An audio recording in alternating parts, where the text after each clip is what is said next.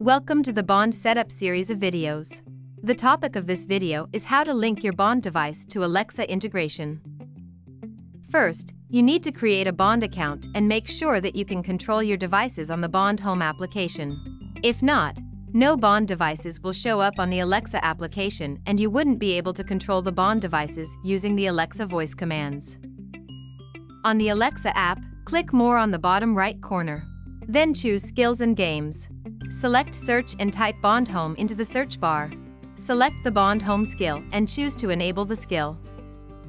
Enter your Bond email and password to authenticate the Bond Home skill. Then, the Alexa app will show you that the Bond is now linked to your Alexa. Alexa will start discovering devices, and it may take a while. Once Alexa is done with the discovery, the devices are set up and ready to use.